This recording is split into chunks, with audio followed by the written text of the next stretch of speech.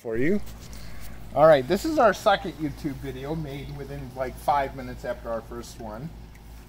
As you can see, we have two ponds. These are very small water garden type ponds. Yesterday we dug the holes for both of these.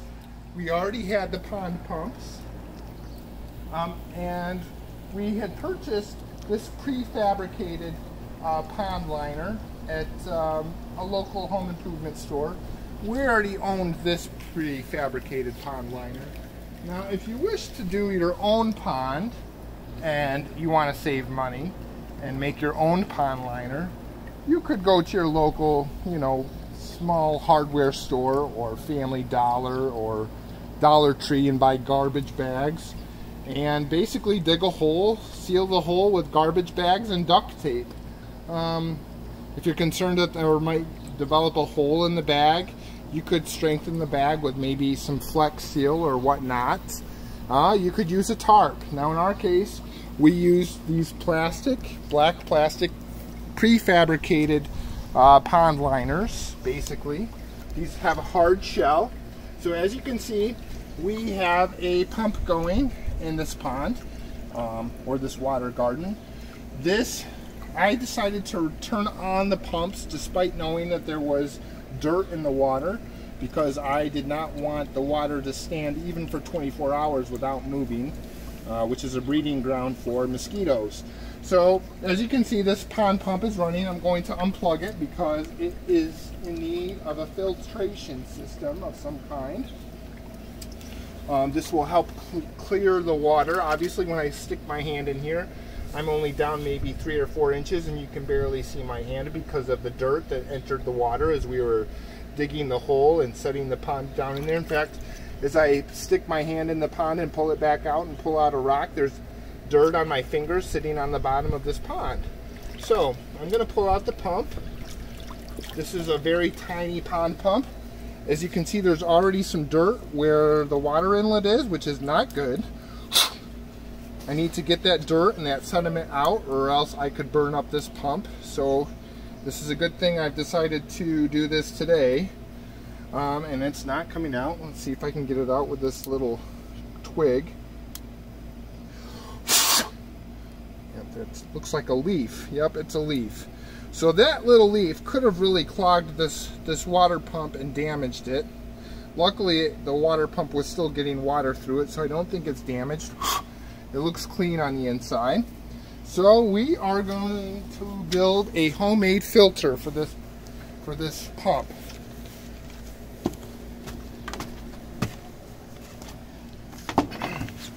Now, as you can see, the water inlet for this little pump is only maybe a 1/4 inch in diameter, maybe a 1/2 inch in diameter. And so you want, when the water's entering this pump, to be able to enter in multiple places, not just this tiny hole. So this filter right here is a pool filter, and this is mesh tape used for maybe drywall when you're putting up spackle. I bought this for a pool that we no longer have, one of those easy setup pools, and this little filter fits nicely on the end of the water inlet.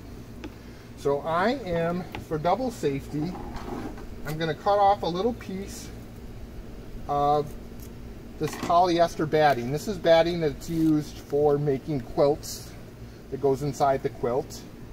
So I cut off a little piece, and as you can see, I'm going to cover the end.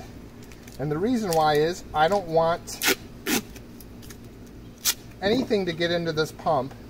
Any sort of sediment or that leaf I just pulled out could be very dangerous for this pump and could damage it. So I'm surrounding this inlet with duct tape. I do have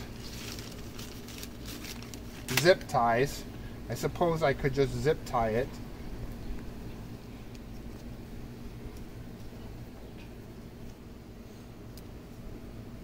Now that I have some duct tape on there, I'll just zip tie it. However, I am concerned that once I put the zip tie on here, I might not be able to fit that filter on, but we'll see. Or maybe I should have put a larger piece on. Yeah, let's do that. Let's just cut a larger piece instead of that tiny piece. And I'll zip tie this piece on to the end of this filter. I think that should work better. Yeah, that's much better. Okay, as you can see, the end of the filter is covered, so I can prevent bad things from going into the filter, any sort of debris or sediment. Now hopefully, with this on, it'll still fit inside this filter. And with a little bit of elbow grease and strong pushing, it does still fit. So, just for safety measure, I am going to duct tape this filter onto the pump itself and hope that it holds this little pool filter onto this pump. Now, what I just did does not have to be done, but I would highly recommend that you put some sort of cylinder type filtration system onto the end of a pond filter such as this, so that you don't have that 1/4 inch hole being the only inlet in for the water. So as you can see, I've covered this, and I'm going to also potentially fill in that hole. Let's use that piece that I had right here, and I'm just going to also stick this inside the middle. Maybe I'll cut off some more and stick this right, as you can see, into the middle of the filter.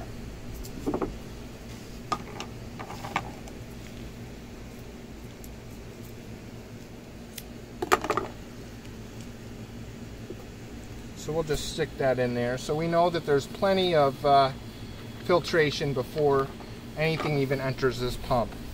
Okay, so now we have the pump. I'm going to do, I guess I only have to do 1 layer. I was going to put 2 layers of this batting around it, but now I don't think that I have to, because we already have 1 layer between this filter and the batting that's inside the middle. I think that's already our first layer. So I'm just going to cut off a piece, and we're going to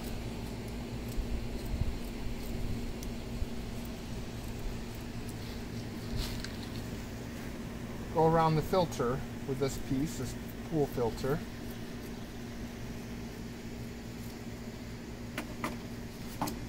And so as you can see, I'm going to, didn't quite make it exactly large enough, but we'll make it work.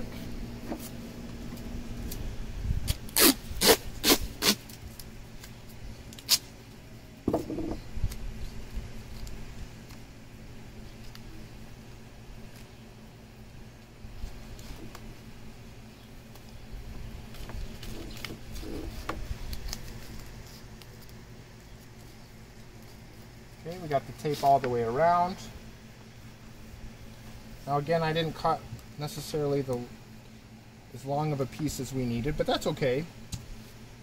So, in any aquarium, particularly when you first start the aquarium, you need this stuff, and this comes in any sort of filter that you buy for your fish aquarium. This is carbon. It's activated carbon pellets, basically. This captures the nitrates and the bad chemicals you don't want in a fish aquarium. So our plan for these 2 ponds is to possibly put fish in both of them. We will see what happens in the next few days to see if we can get the water to clear. And maybe a month from now, they'll be ready to have fish put inside of them. We will see. But anyway, so I'm going to put this carbon pellets kind of inside this filter, and as you can see, it's kind of surrounding the filter, which is exactly what we want. And you know, I may zip tie just the end here. See if I have another zip tie. I could have just duct taped the end and wrapped it like a candy wrapper at the end of, say, a Tootsie Roll. but I think that's what I'm going to do. So we will just kind of duct tape this, or I mean zip tie this in.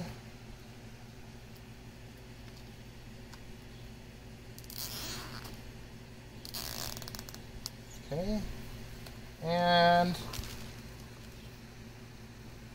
I may zip tie, since I didn't use a big enough piece, I may zip tie one more around the filter itself,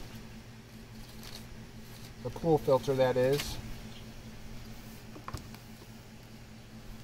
Should have cut a bigger piece so we didn't have that crack right there, but it doesn't have to fully be sealed because we already have one layer of batting surrounding it, and now this is almost functioning as a second layer. Okay, I think we're good to go.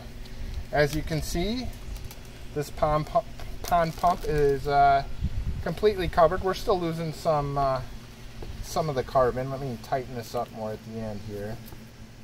We'll even put another layer of another zip tie on, or maybe, yeah, another zip tie will do it.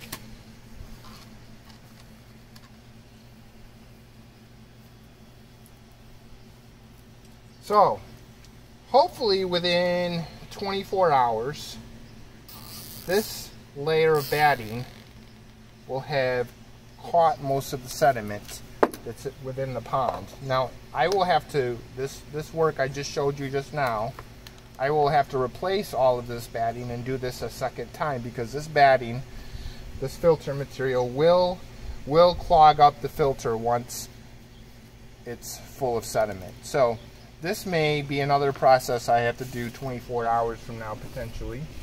But again, I have plenty of carbon, I have plenty of batting, although I am getting low on zip ties, but we will cut these. Okay, this filter is ready to go.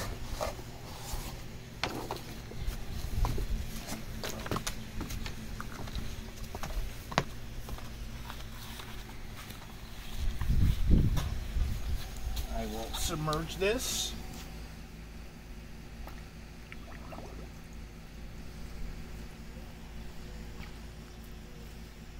And hopefully within 24 hours, all the dirt or sediment that is now in that little water garden will be trapped by that outer layer of batting.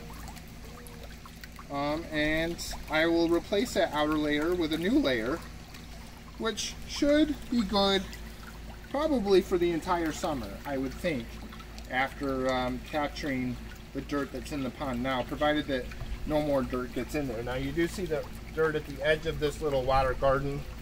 A heavy rain obviously would bring in more dirt. And again, if that happens, I will just have to put in, you know, a fresh layer of batting around that pump.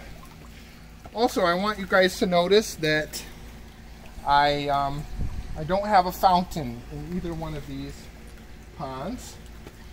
The reason I don't have a fountain is when we had a pond here before, we had a fountain, and occasionally, especially during a heavy windy day, the water from the fountain would shoot out onto the ground, and eventually that happened so much that the pond went dry, the water flowed underneath the liner and lifted the whole pond up out of the dirt here.